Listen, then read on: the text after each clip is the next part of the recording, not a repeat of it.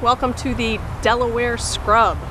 This property was purchased in May 2005 with a combination of funding from the Town of Jupiter Open Space Bond Referendum, as well as two different grants, one from Florida Community Trust and also the Loxahatchee River Preserve Initiative.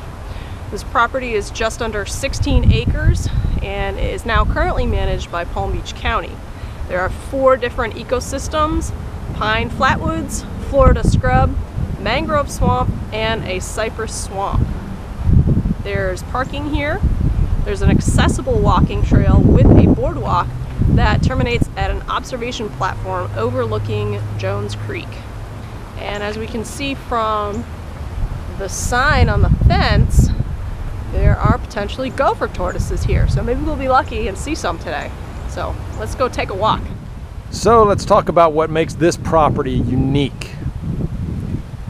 For one, it could have been a car dealership. This property was owned by a car dealer for many, many years. And it was always their dream to put another dealership right here on Indiantown Road. But the town was able, through the processes that Gretchen mentioned, to purchase this property in conjunction with the county and put it into preservation status. Now, what else makes this property unique? Well, it's a home for urban wildlife. I've seen hawks. There's a woodpecker here on this pine tree right now. Cardinals, gopher tortoises. And there are actually 4 unique ecosystems on this property as well. Another great aspect of this particular property is that it also is alongside Jones Creek, adding yet another layer of protection to one of the tributaries that feeds the Loxahatchee River. So again, the pine flatwoods community, a mixture of slash pine, saw palmetto, other plants such as this one with the orangish leaves here is called Rusty Lyonia. There are other plants in here like gallberry. The tall grasses you can see in the distance are broom sedge, an andropogon species.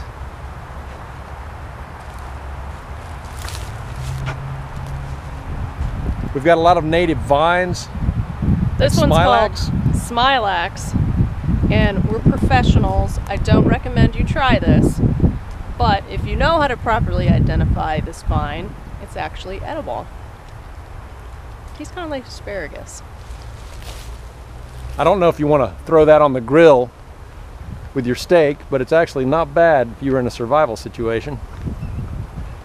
Now up ahead you can see one of the other unique habitats. This is cypress swamp, which is different from a cypress slough because through the swamp there's no water flow through the swamp. It's just a low area where cypress trees are growing.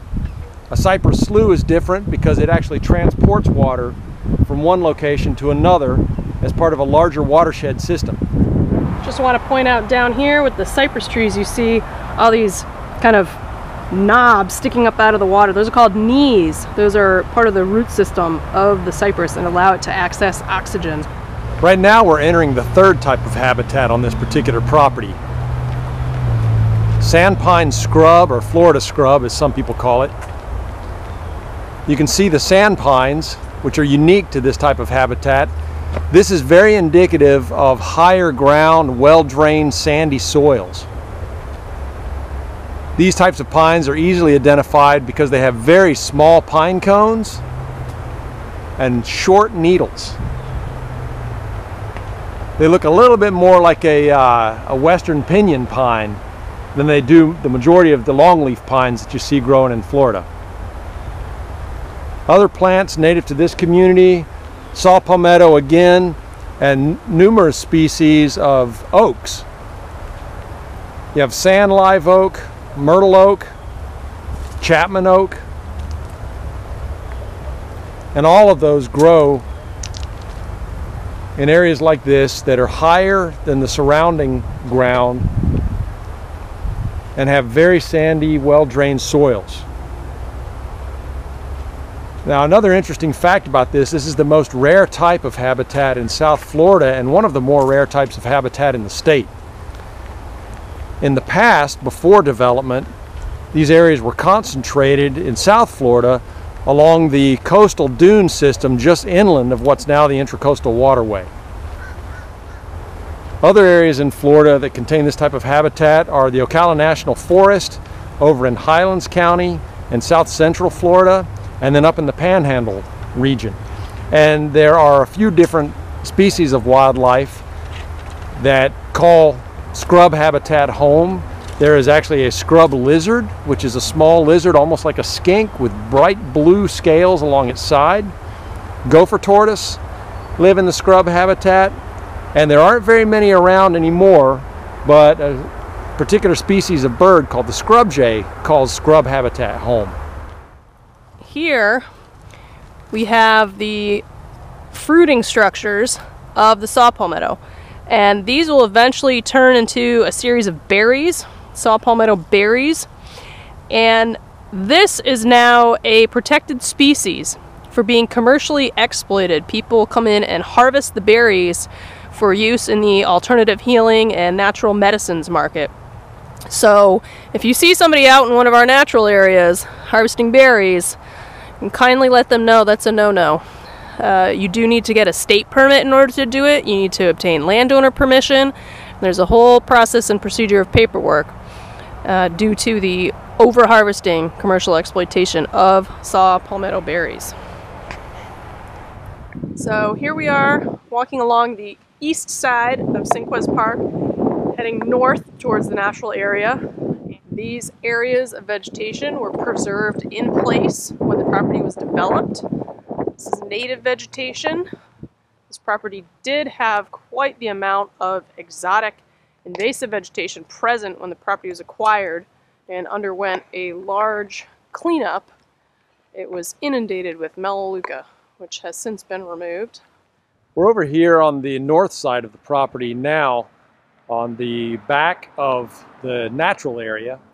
And as you can see, this area is pretty heavily planted. Now, Gretchen mentioned earlier that prior to the development of this site into the beautiful park that you see now, it was covered with exotics. And I can't remember the exact figure, but there were tons and tons of exotic plants that were removed from this site and hauled away, in addition to literally decades worth of trash, including refrigerators, air conditioning units, old cars, just about anything you can imagine. So all of that stuff was cleaned out. What was left were some of the larger trees that had never been removed on this back portion of the site, along with a few scattered oaks and pines and other parts of the property. Sean worked with students and organized a big planting effort, and most of what you see growing underneath the pines was planted as part of that project. And so what was a site that was heavily impacted with exotic vegetation and illegal dumping in the middle of the town has now been turned into a beautiful park that people are enjoying and using, and it even has its own open space and natural area on the north end that people can come and enjoy a little bit of privacy, a little bit of nature right here in the middle of Jupiter. So we are still at Cinquez Park, but behind me you can see this massive ficus tree. This tree is so old, didn't even know it was on this property. This property was so packed full of invasive exotics, couldn't even see this giant tree here until we started removing all that material and found it.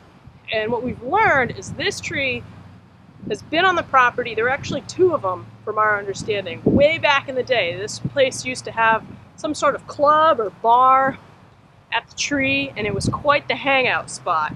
But this massive tree is located towards the south side near the dog park area and the restroom facilities.